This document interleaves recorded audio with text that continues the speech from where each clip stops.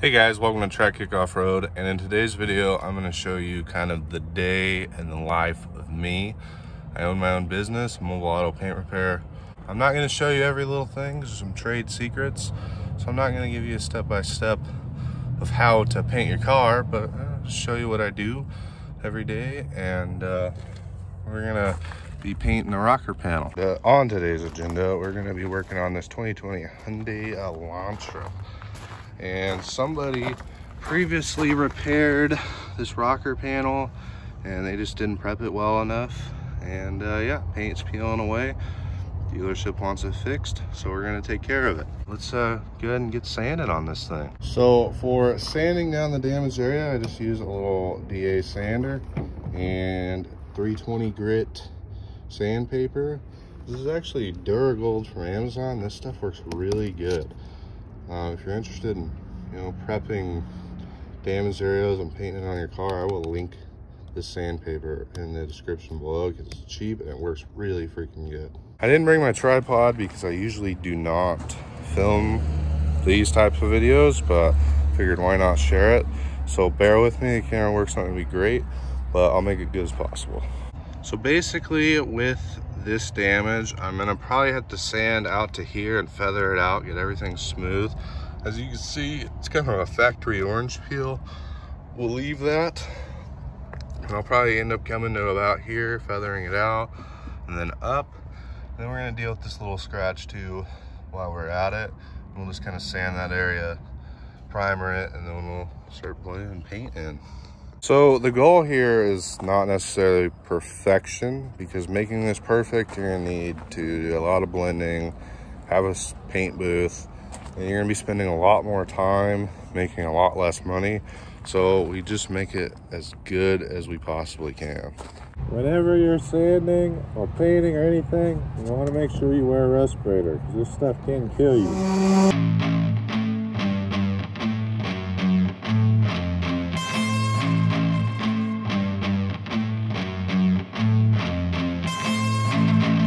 All right, so I got this all sanded out as far as I want to go. Now I'm not looking for 100% smooth texture because this whole rocker panel is not smooth. That's just how new cars are from the factory, to protect from like rock chips and stuff. So now we're just gonna get this cleaned up and get ready for the next step. But first, I'm gonna address this little tiny scratch. Now the thing is I can feel it with my fingernail, so I know it's not going to buff out. So the scratch is gone. As much sanding as I'm going to do. Now we're going to clean this up and start prepping it and get ready for primer. So for cleaning this, I just use a glass cleaner. Just spray this whole rocker panel down. Get her nice and cleaned up. So the next thing I'm going to do is take a little wax and grease remover. I just put a little on a paper towel.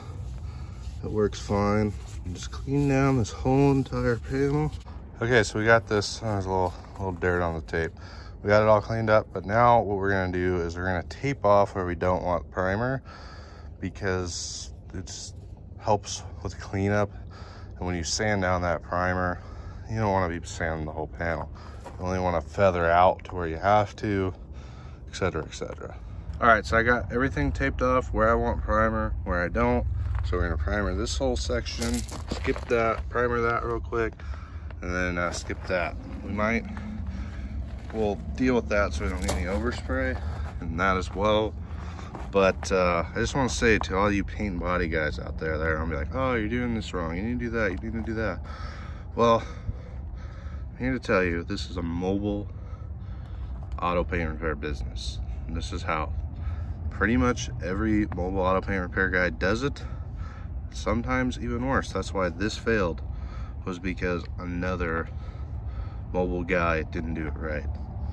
Now, as long as you prep it good, take your time, it'll be fine. So now I just cleaned it again with some wax and grease remover. We're gonna let it flash, start getting the primer ready, tack it off and spray it. So for primer, I use this SEM or SEM high build primer, just out of an aerosol can. Makes cleanup less of a hassle, much quicker. In the field out here, this is the way to go. Less equipment you got to carry around, and it works just as good, honestly.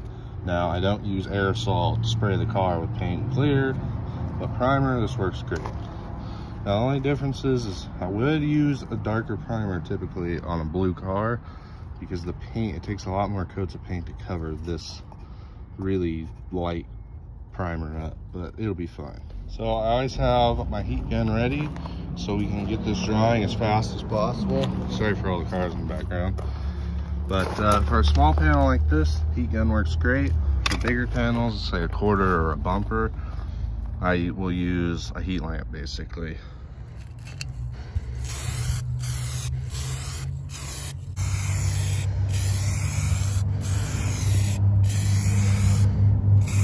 That'll be fine for a first coat. I'll go ahead, take my heat gun, get it nice and warm. Now, I'm not gonna bore you with all the other coats, but you're gonna be like, oh, that's rough. Well, like I said, it's supposed to be rough. That's just how it was from the factory. We're gonna leave it that way to make it look like nothing happened. That's our goal. So it's all primered out, looks pretty good. Now what I'm gonna do is I'm gonna block it with like a 600 to kind of shape it and feather out these hard edges, and then hit it with an 800 just to smooth everything out, clean it up, and we're pretty dang close to being ready for paint. And the reason why we gotta feather out these hard lines is because if you just, let's say, smooth it and leave that hard edge and you paint it, that hard edge, you will always see it. Sorry, I can't talk. It's all the chemicals. But yeah, you'll see it through the paint no matter what. So we gotta feather that out. I'm not gonna bore you with sanding all this, so I'm just gonna knock it out, and we'll get on to the next thing. All right, so I got it smoothed out, feathered out as good as I'm gonna get for this small of a panel. Now I'm gonna take some of this Bulldog adhesion promoter so that the paint actually sticks and it doesn't have the problem that it did. This will solve probably all the issues. So I'm just gonna spray a light coat of this adhesion promoter. That'll do. So what I have here is just a half pint of VU. That's the paint code for a Hyundai, and it's a Coast Blue. So I'm gonna mix up 1 part of this paint, 1 part of this reducer. We are ready to rock. It's always scary around here. It looks like it's gonna rain, but it shouldn't. So now we're just gonna measure out. Oh shoot. We're gonna go ahead and just do an ounce of paint. And we'll do an ounce of reducer. That's a little extra, but it'll be all right. Do a little mixy. I did this before I started. You always want to come over, make sure it matches. It's super close, so it's good enough for what we're doing. Now we're just gonna grab our strainer and strain the paint in. The gun I'm using today is a Finex, or a Graco Finex FX 1000. It's a perfect little touch-up gun with a 3-ounce cup. Actually, it might be 4 ounces, but legally you're only allowed to spray 3 ounces at a time. So I just put 3 ounces in to obey by code, and we're gonna get to spraying. Got my heat gun ready. Now let's get at it.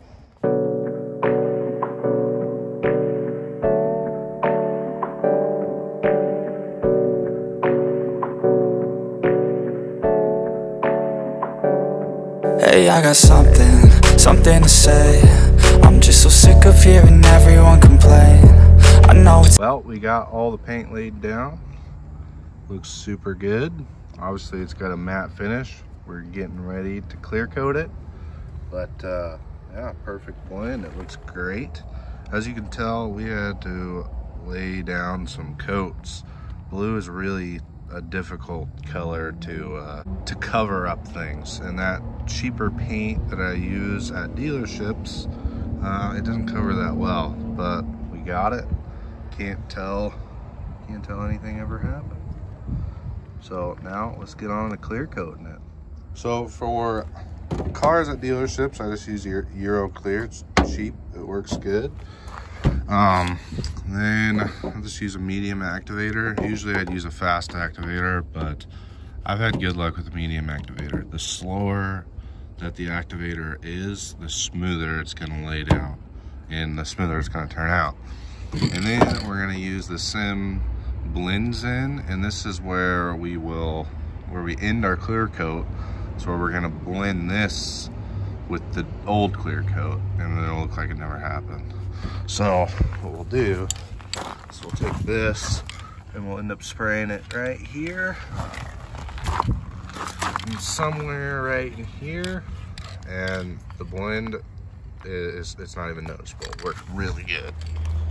All right, so we're gonna do 4 parts of the clear coat. Oh, a little too much, I'll pour it back. Then we're gonna do 1 part activator, maybe a little bit more, just so it activates a little quicker. Ah, you guys didn't even see that, did you? Now we're gonna do a little stirry. This is probably more than we need, so we're honestly wasting it anyway. So that's throwing money out the door, but we'll be all right. So I just used the same gun for clear. You don't need to go buy, you know, a bunch of different guns. This gun will work just as good for clear as it does for paint in the field. So now we're gonna go ahead and get this clear coat laid down. We're gonna do 1 light coat, let it get tacky, and then get a heavy coat on there, and then add our blends, and we'll be all done. It'll look great. Probably not even gonna have to buff it. We're actually not gonna buff it because it's such a rough surface anyway. It wouldn't matter. So let's get at it. The trick is turn your air pressure up so it atomizes better. You want more air pressure than you had with your paint, and it'll atomize good and lay down great. It's there, ready to fire or ready to go. I don't know what I'm saying. Just because the clear coat is the most crucial stage. You want it to look good. You don't want the dirt and the bugs in it, so you want to get that stuff drying.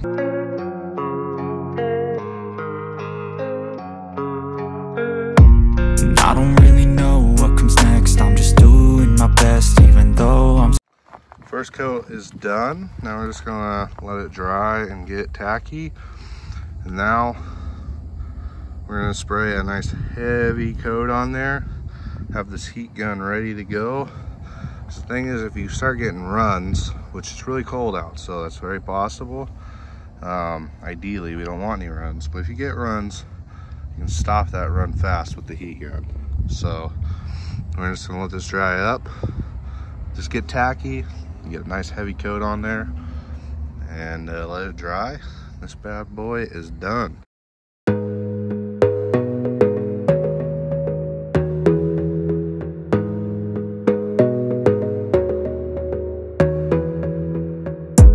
You gotta focus on yourself, on your faith, on your dreams.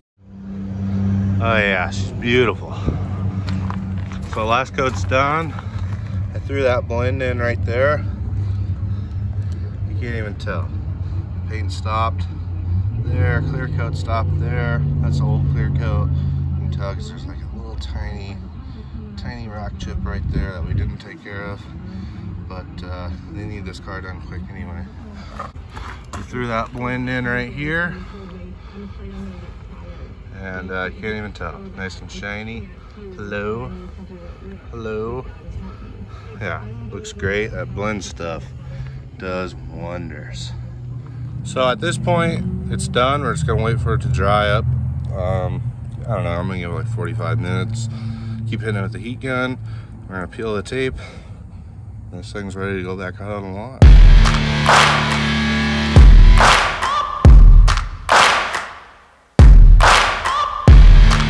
There it is in all its glory. It's all done. It's decently dry. Now it's just gonna go back out on the lot and sit and wait for somebody to buy it. But color matches perfectly. It looks pretty snazzy. I don't know why I say snazzy so much, but color perfect. No overspray. Clean the car up. That's it. That's the finished product. Well, I know this isn't the normal content for this channel. We will tune back into the off-road stuff here in very soon. This video is going to come out on a Sunday. I think Sundays are going to be the random video days, kind of, where we just do oddball stuff. Yeah, so I hope you enjoyed it. If you want to see more of this mobile paint repair stuff, I can do it periodically. Just let me know. You know, it's not 100% perfect, but it's 99%, and that's what we like. Don't forget to subscribe to the channel, leave a like. Again, thanks for watching. Have a good one. Yeah.